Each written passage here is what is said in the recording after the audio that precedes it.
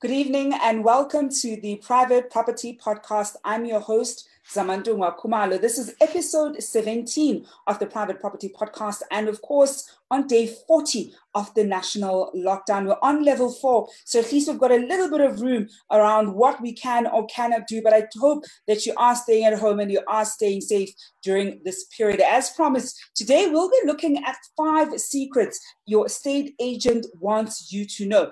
This is a conversation that's specifically for people who are looking to buy. So if you ever had any questions on what estate agents want you to know, this is the conversation for you. Oftentimes, some people are a bit skeptical around estate agents, or they don't know what they should or shouldn't be asking. So if you had any of those reservations or question marks, this is certainly something that you don't want to miss. And joining us to understand what estate agents want us to know, I'm joined by Annette Evans, who is the General Manager of the Institute of Estate Agents in South Africa.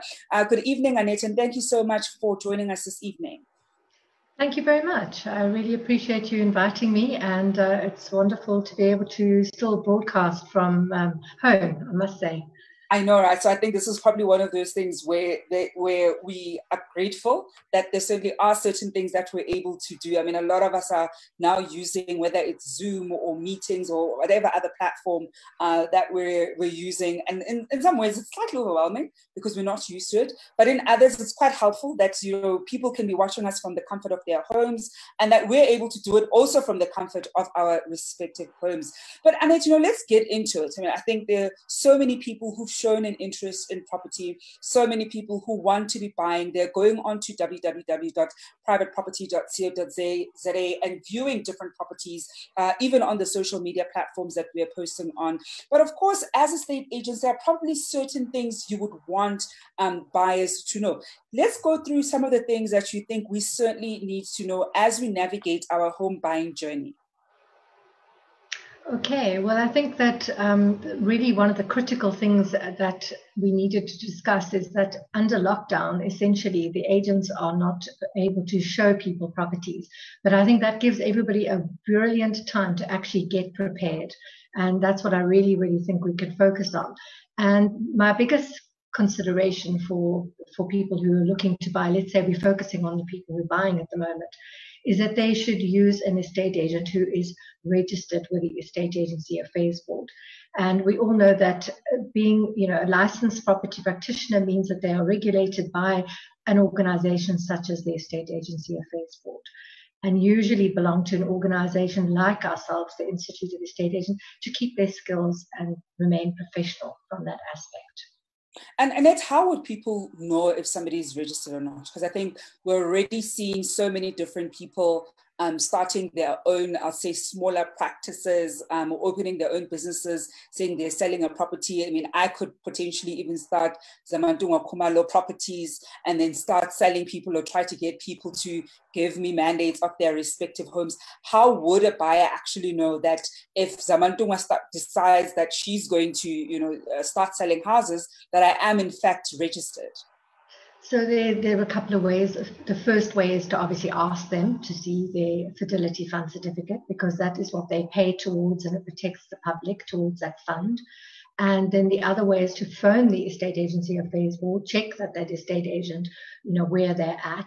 And the other way is to actually search the Estate Agency Affairs Board, which is essentially www.eaab.org.za. And all estate agents have to be registered and licensed with the Estate Agency Affairs Board. It's not optional. It's an obligatory thing that they have to do. Okay, so now we've got, you were able to establish that the estate agent that you're dealing with is in fact registered. What would be the second thing that you would want us to know? The most important thing, I think, for somebody to sit down and discuss with their family, depending obviously who they're planning to buy the property with or who it's for, all those circumstances, and actually analyze and sit and think carefully, what are your needs? What are your wants? What are your requirements? We all know that I have a saying, sometimes you can't even afford what you don't like. So you have to know, what can you afford? What are your, firstly, to go back to the basics and say, right, where do we need to be? What is our schooling requirement? What are our transport options? Where can we find value for our money? And then to sort of work backwards and say, right, we need so many bedrooms and we need so many bathrooms. And then that's when you connect with an estate agent, or you connect your search and you say, right, let's start looking at what we actually matches to our requirements. I think that's really important. And be able to sit and actually have that conversation, because often people don't agree, but it's all about fine tuning what you need to that search. And Annette, I can imagine how much of a hassle it probably is if, let's say, you're dealing with a couple and they haven't had that conversation, right? And on the one hand, one is saying, no, we'll look at only 2-bedroom apartments. And another says, no, I only want a simplex and minimum is 3-bedroom. And so even trying to suggest different properties that you may have in your books becomes so difficult, because they haven't actually sat down and decided, this is roundabout what we're looking for. So whether it's a 2-bed, 2-bath, or a 3-bed, 2-bath, whatever their respective specs actually are, it does actually probably make the life of the estate agent slightly harder if somebody hasn't gone through that process. Absolutely. And I think that, like everything, I mean, you may want something and then realize afterwards that you actually don't need that. You may be able to sort of turn another bedroom into something, or you may be able to convert. There's so many, you leave yourself room for sort of open negotiation as well. And you may feel you really, really need 3 bedrooms, but you may actually discover that you've got a loft and you can convert it. So you may need a work from home environment, but you can actually do it quietly, like we're all learning now. We all are learning what we need. And I think that it's, as you said, have the conversations, and they can be very uncomfortable, but and you could say, well, we want 2 or 3, we're not sure, so you can always have that option, but look around and see where, often you cross a railway line, you cross a busy road, you get more for your money, but then you've got to kind of toss up the pros and cons. And then that's how you end up making the decision. And I mean, I can imagine how much of a nightmare it probably is if you're also not clear about what your non-negotiables are. So in the same breath, in understanding sort of the big picture scope of, 2 beds or 3 beds, but also not being clear what the non-negotiables are, could actually be quite a frustrating process for both the agent and also the buyer. Absolutely. It's nice to have worked that all out and then say between an either or, and then have that quite strongly kind of worded. And then it just makes your search a lot easier. And then you start to see where the value is. And I think that's important, because if you're starting at looking at such a huge range, you actually get overwhelmed. And I think that's the big thing. Frustration and overwhelm is what you actually want to avoid, and focus on getting the value ultimately. And I think that is really the ultimate thing that both parties essentially want. I think as an estate agent, you probably want to give the most value to your clients. And as somebody who's buying, you also want to be able to get the best value out of, the whole process for yourself. If you are joining us right now from home, I'm joined on the line by Annette Evans, who's the General Manager of the Institute of Estate Agents of South Africa.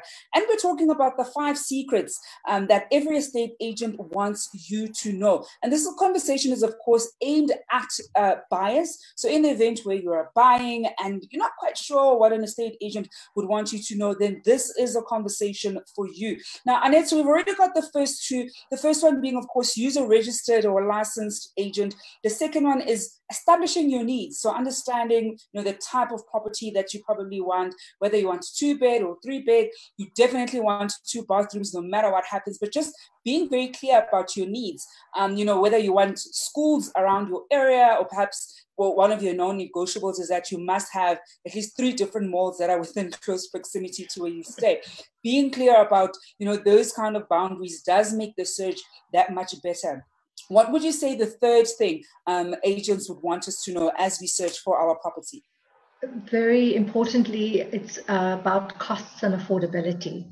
That is something that I find I get a lot of calls about from the public. People didn't necessarily understand what they were taking on. And I think it's about being we're very aware of what your costs are. So you have, luckily in this country, we have a very defined and clear National Credit Act, which is actually wonderful. But ultimately, what people need to understand is what could be those costs that they weren't anticipating. And they would be obviously your monthly bond costs.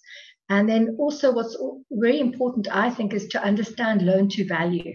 Because when you take out your bond, and the higher the amount and percentage and loan to value, all this terminology you're going to learn, but ultimately as the loan to value goes up, that means the more you're borrowing, the higher the interest rate is, because the banks, they actually they penalize you. So the better you are at saving and preparing, the better your benefit will be. So it's worth knowing about that. And also the fact is that you are going to have to more or less budget for 30% of your gross income. So that could be your monthly repayment. So that's a very much of a nutshell. So if somebody was to buy for 500,000, they would essentially have to pay 5,000 rand a month. They would have to earn 3 times that as a joint monthly income, gross monthly income. And you know, and this is something that I've emphasized, and other guests have also emphasized in it when it comes to cost and affordability, is that first of all, the amount that you might qualify for, and we'll get to that shortly, might not necessarily be the amount that you can actually afford. So I mean, in theory, if for example you qualify for a R1 million bond, getting a R1 million bond and servicing that R1 million bond and the running costs of that particular property, you might find actually become substantially higher than what you initially thought it might be. So sometimes understanding that you might qualify for a certain amount, but when you run your numbers, you also have to be quite honest in terms of the state of your finances, factoring in other costs of that property. For example, perhaps water and electricity is substantially higher because it's a bigger house. Perhaps rates in that area are higher than where you're staying. Or if you've never bought, then you're not paying rates. You're probably just paying your rental. So levies might also be significantly higher. Or higher than what you initially thought. So we certainly have emphasized the importance of understanding the different running costs of owning a property, and ensuring that you also just factor that in on your home buying journey. So not just only looking at the monthly bond installments, because the reality is that's not the only cost factor to consider when you're looking at a home. So you don't want to find yourself buying the home that you qualify for, and of course being granted that bond, but then ultimately not actually being able to keep up financially once you move in and you essentially carry on. That's so true. And I think that is one of my highlights to people is you've got to think, job stability, your age, because when you're younger, you may be able to sacrifice more, work harder, but as you get older, you may have different priorities, and your debt, obviously, because that's the point that you mentioned, is that your gross income doesn't determine your debt. So you've got to look at what you're repaying every month and how much you actually can then top up, or how much you can reduce in order to pay that bond. And I must say that the biggest benefit of owning a property is that as your interest rate, as your bond payments go down, your rent would have gone up. But you're quite correct. The costs to consider are your rates and your levies and electricity and internet and things that you may never have paid before, because it's always been an inclusive rental. So I think people can be a bit stunned by that, and also knowing what it's actually going to cost to purchase the property, because you've got the bond costs and things like that. And that's my next point, really. So about the actual costs that you have to pay. And before we get to that, Annette, we're going to take a quick break. If you're watching us at home, you can get your cup of coffee quickly, or even invite more people to join in on this live. I am, of course, joined by Annette Evans, who's the General Manager at the Institute of Estate Agents of South Africa. And we're talking about the 5 secrets that every estate agent wants you to know on your home buying journey. We'll be back shortly just after this. Well, Welcome back to the Private Property Podcast. I'm your host, Zamantungwa. This evening, we're talking about the 5 secrets your estate agent wants you to know on your home buying journey. I'm joined by Annette Evans, who's the General Manager at the Institute of Estate Agents of South Africa. And of course, some of the issues that we've already touched on are some of the things that the agent definitely wants you to know. The first one is to use a registered and licensed estate agent. That's very important. So you don't want to be working with somebody who's not licensed or registered. The second one is to establish what your needs are. Are you looking for a place that's close to certain schools? Are you looking for a place that's closer to home? So you sort of, break down the geographical location of where you want to live. Are you looking for a 3-bed, a 2-bed, or 3-bathroom, whatever the issue is? What are the type of properties that you're looking to? So establishing what your needs are is actually quite important. And with that goes what your non-negotiables are. Because I think sometimes you might want a 3-bed, 2-bath, but maybe your non-negotiable is something out there that you also need a garden. And not every unit that's like that has a garden. So understanding what your non-negotiables are is also quite important. The third one Annette suggested was the cost and the affordability. Understanding what costs are associated on your home ownership journey, but more than anything, understanding what your affordability is. And of course, with affordability, it isn't just about what you qualify for. There are other factors as well. So being able to understand what the loan to value of your particular bond that you're going to be getting is also so important. So Annette, let's maybe then look at that fourth thing that you think that as buyers we definitely need to know from an estate agent's perspective. I think one of the top points would be actual understanding your credit history. A lot of people don't know much about credit history. They don't understand. And one of the points I've got in highlight in bold that I always mention to people is don't make too many inquiries on your credit history. Obviously, if you've never heard about your credit history, you won't even know what I'm talking about. But every time you make an inquiry, it kind of goes down a notch. So it's a snakes and ladders approach, because ultimately you want a good, strong, solid credit history. That means you pay everything on time. You're always open to discussion with your creditors if you have any agreements or arrangements to make.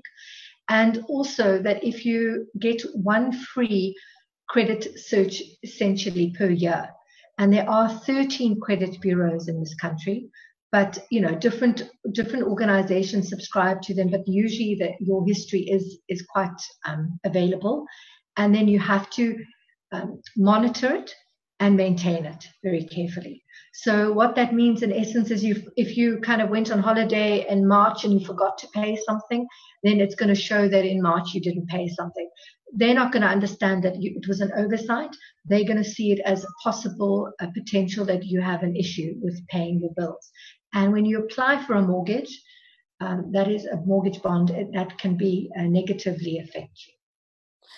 And I'm actually so glad that you brought this up. Surprisingly, I mean, you're mentioning that you get that one free report per annum. I got my one free report, I think yesterday or 2 days ago. I got the report. No, today's Tuesday, so it would have been yesterday. You see, this lockdown actually makes you forget how days work. So I got mine yesterday, and it was the first time I went to the credit bureau to actually access it. I mean, in previous instances, when I would work with a bond originator, it would sort of come up and then I would see, oh, this is what my profile or report looks like.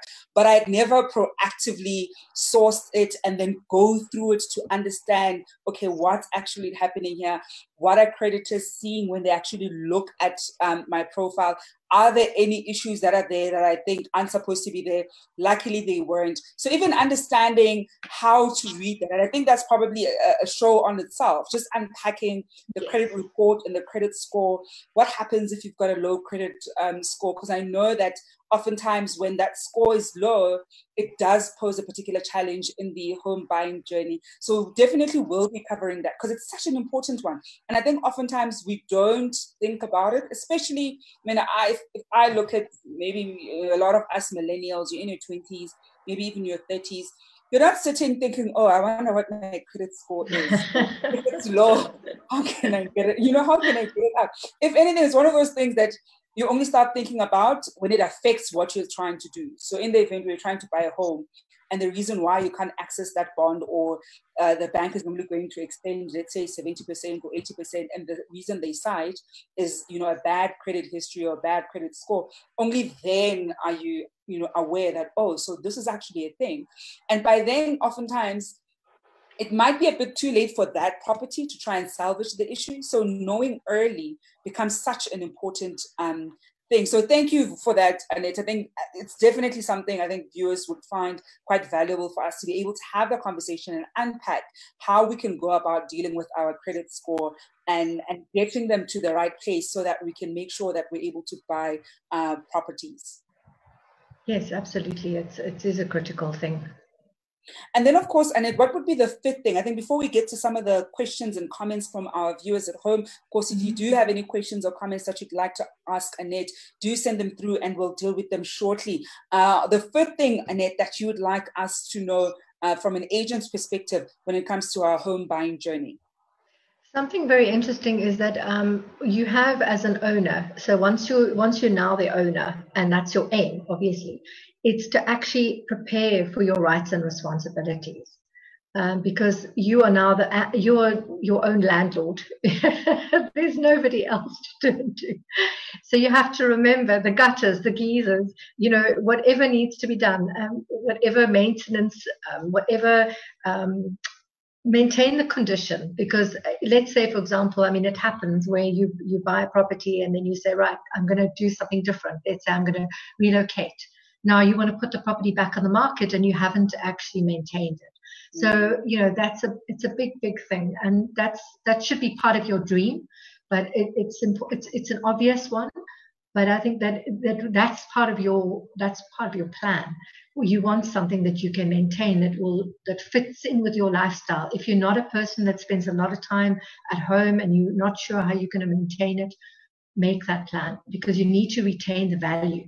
That is it's your biggest asset. It's the most of money you're probably going to spend for at least probably a decade for most people, and you need to know your ownership and your rights. A lot of banks do programs for helping people, and I wanted to touch on the FLIS, but I'll bring that in if you kind of wanted to know anything else. But yeah, it's very, very important that once you own the property, you may not own the title deed because the bank has leaned on that, but ultimately it's your property, and you're the one who's going to benefit by the value going up, and you're going to lose out by the value going down.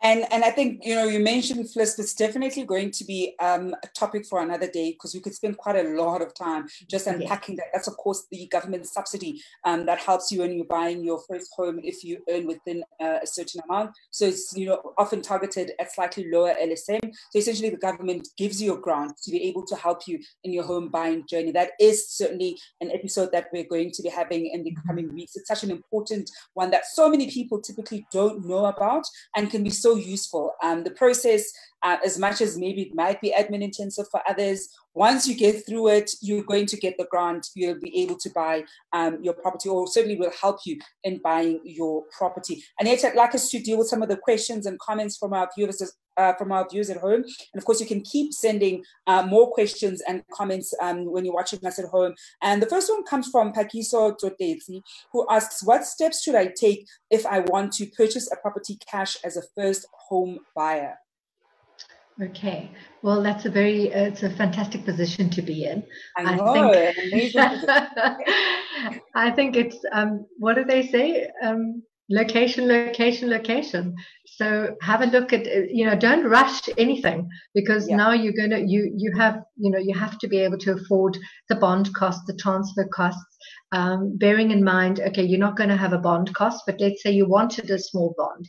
There are considerations to there are benefits to having a bond, because you're keeping your cash perhaps available at some stage, and it helps you to climb the property ladder as well, and then secondly, I think the really important thing is to know that you're getting that value out of your property, that, in the property that you're buying, in the area that you want to buy.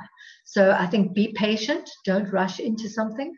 And I'm a spreadsheet girl, so I'd be having the spreadsheet out. I'd be saying, okay, I can buy for that, and then maybe in 4 years' time I'm going to move out. So what would my rent be, and things like that. So there's a lot of things to consider. I don't know if that answers her question, but hopefully it goes a little bit way to making it clearer. I think probably one of the things that we'd say is that the transferring attorneys, wherever you want to be buying, it will be handled by the seller. So the money that you'd have would also, go into that particular account. So there's probably a bit of reservation about how that money essentially moves around, because typically you wouldn't have the money because the bank would have extended that bond facility to you. So the transferring attorneys would be dealing with the bond registration attorneys. The bank would actually be sending the money over, as opposed to you wiring the money from your account to the transferring attorney's trust account. So I think perhaps that was also how he may have wanted to just understand the movement of the money itself, because in this instance, as the buyer, you physically have the cash, or certainly it's in a bank. I hope you're not keeping that money at home. You'd have the money, and as opposed to the money coming from the bank's perspective. Yes, I think that's an important point, is to actually always know who you're dealing with. There are rules in this country where they're going to check who you are. There's FICA, the Financial Intelligence Centres Act. They want to know who you are, where you got the money from. They do their checks to make sure that you are an upright citizen. But I think to check where you're going to be putting the money in, I think I would definitely have conversations. I mean, wonderfully now we can pick up Zoom and say, hi, I'm going to Zoom people. There's always a risk when you move money that I would never just trust, say, an email. I would say, I need to speak to that person, like we're doing now. I think they are an attorney that should be getting the money in. Then it will go to the deeds office, and then the property will be registered over to your name. And then because you've bought, say, the house cash, you should own the title deed. You will get it directly yourself, which wouldn't happen if you had a bond. But definitely know who you're dealing with. That is really a critical point, I think, that I can't stress enough. Yeah, and it really is important. I mean, if you're going to be, let's say, buying R1 million property, you certainly don't want to be, EFTing R1 million, and next thing you know, it wasn't necessarily to the right people, or the person that you thought you were sending it to isn't who they say they are. So then just doing your due diligence is just that much more important when you're dealing with your own money. I think that when the bank is doing it, they also do their due diligence on their end. So they're not just sending that money to to the people that you're buying from. We've got another question here, Annette. This one is coming from Khumlani Hlachai, who asks, how is the property market going to be affected by this lockdown? Is it going to be cheaper to buy a house? And that's a big question. I mean, a lot of people want to know, should they rather just hold on a little longer, maybe even wait a few months post-lockdown before they make their offer to purchase, or before they sign those OTPs? We're all trying to speculate about where the property market is going to be in the coming months. It's an interesting question, and one that I have had that conversation around with quite a few people, and there's quite interesting perspectives. And one of them is residential property. Funnily enough, they're not saying the demand is going to go up or down, because they're saying people are learning to work from home. So it's actually going to make people need to appreciate their homes. So if you think about, a lot of us are thinking, why do we get in a car every day and drive somewhere where we can actually just set up a corner, have a room perhaps at home, and work from home? So that's an interesting perspective. So we can't say right now.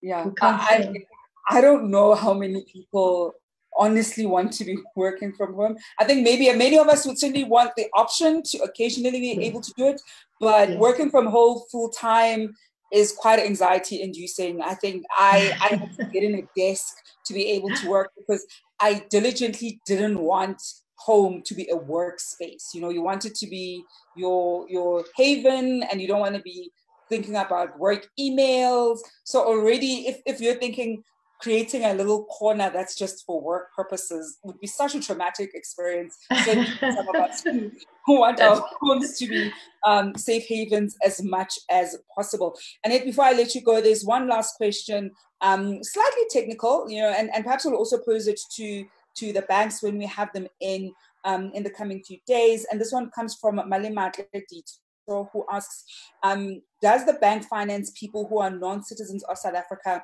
And if not, how do such people get to buy property or properties in South Africa? So, I mean, as you said, it's a technical question and things change. But essentially, if you are a resident and you're earning and you've got an income and you're a resident, then you are counted as a resident. If you are, say, a South African citizen living overseas, then they may only count 50% of your income. So they have categories. But if you're living, earning, working, have a salary, are a resident, then they shouldn't be. They've got. Every bank is slightly different. So as you said, it's a technical question. And I mean, I think I would definitely say, Malimatle, is to go to the episode where we had a representative from ABSA. We had it last week, the previous Fridays, because last week was a public holiday, where we actually had a conversation, a Q&A. So the questions that you would like to ask your bank. And one of the questions that did come up was the financing of, property financing for non-South Africans. And there's a really great answer around certainly ABSA's perspective in how they finance. But as Annette says, different banks do apply different matrix to how they go about financing, but there certainly is that facility for non-South Africans. They just, work it differently for different financial institutions. Another question, and if that's coming in, is from Stephanie Whitboy, who asks, how can someone check the value of a property prior to purchasing and ensuring the price charged by the owner is fair? That's a twofold question, because I think the two aren't necessarily related in some instances. Because the value, actually, I'm going to let you answer it before I give my take on it. So I actually do, we have a property sales database, which we actually keep. And so very much what estate agent will do is they are not valuers, but they can offer you a comparative market assessment or analysis. And they should be able to say to you, okay, this went for this price because of this, and this went because of that price. There is what you call market value, which is a willing buyer and a willing seller, but not every sale or purchase is between a willing buyer and a willing seller. But that's why you do your research and you say, okay, you have to talk to people in the area and find out also where you see the property and trend in that area, because every area has a different trend. And as I mentioned just now, you can cross a main road and today that property is not worth a lot, and in 2 years' time there's a demand. So that's something you have to do your own research as well, and ask. I always say you can't ask too many questions. If you have a question, you need to ask that question. And I think it's also just about us getting comfortable with asking those questions, especially to our estate agents and even to ourselves. As we're having the different episodes, we've now become a daily podcast, simply asking these questions. There's no such thing as a stupid question when it comes to property, because we're really all entering it at the level that we all know. And there's always something that we can learn from each other. Sometimes what one, property investor or somebody who's bought or sold a property does might help somebody else. So really being able to share some of the tools, tricks, and insights that we've all kind of picked up along the way does come in handy. Annette, before I let you go, any other tip that you'd like? I mean, we've already covered the 5, and I'll go through them briefly before letting you go. But any other tip that you'd like to give our buyers right now? Yes, I think what we didn't cover is the actual looking at the physical property, the sort of the actual. So you've got to go through a house and say, okay, you get, when you're a seller, you have what you call a disclosure, and you would need what you call certificates of compliance. But those are objective things, but you've also got to be subjective and say, look, can I cope with that? Can I live with that? Will I need to pay for something to be done? Because I always say to people, we live in our homes. We're not trying to sell something to somebody that we picked up last week and we're trying to get a good price for it. We actually are quite emotionally attached to our homes. So people are wanting the best price for their properties, because now they need to go and buy something else. But be realistic when you go and see the property, and don't have to view it once. You can view it twice. If once at night, once in the morning, different times to see what the area is like. And then you actually have to look at the property, with all its warts and all, as they say. Yeah, and I suppose that also just really does go with, what are you willing to compromise on? And when you kind of become slightly clearer about what you're willing to compromise on, and suppose you're getting more and more attached to a particular home, like you're saying, going back to view it again, it's not an inconvenience. I mean, you're about to commit to a 20-year long, sometimes maybe even longer relationship. So don't feel as though you're inconveniencing the estate agent if you want to view it again. I mean, I sometimes say, especially when you start getting very serious about a particular property, not only drive around, during the day, drive around at night, go drive around on a Friday evening, see how that area is like on a Friday evening. Does it become suddenly rowdy? And even going there, on a Sunday afternoon, are you okay with it on a Sunday afternoon? But really trying to get a sense of an area at different times, and whether whatever the atmosphere is like in that moment is something that you're comfortable with, okay with, and a place where you see yourself certainly living in the next few years. Annette, thank you so much for joining us this evening. This has been quite insightful for our viewers at home. Thank you. Thanks for inviting me, and thank you to everybody for giving up their time to listen. I hope they get some benefit from it at the end. No, certainly. I think if anything, it's not even so much about giving up their time. It's about investing in the knowledge so that we can help each other on our property journey. That is Annette Evans, who's the General Manager at the Institute of Estate Agents of South Africa. And we're talking about the 5 secrets that every agent wants you to know on your home buying journey. And briefly, those 5 are: use a registered agent, establish what your needs are, be sure about what your cost and affordability is, understand your credit history so that you're clear before you get your bond, what your credit history actually is. And that last one is prepare for the rights and responsibility of actually owning a property. And she squeezed in that 6th one, which is, of course, understanding what you are willing to compromise on. So as much as there are certain certificates of compliance that are going to be ticked over, just be clear about what you're actually willing to maybe fix if you find that it's something faulty. So it's not something that you're going to say decrease the value of the purchase price by X amount because you have to deal with it. So if you understand those things, then it should essentially make your home buying journey a bit better. And that's it for today's evening of the Private Property Podcast. I hope you found this very insightful. Continue sending your questions and comments below, and we'll be more than happy to not just answer them, but also deal with them in the subsequent episodes. I've been your host, Zamantungwa, hoping you stay home and you're staying safe as we brave the lockdown South Africa that we're all in. Until tomorrow evening, good night.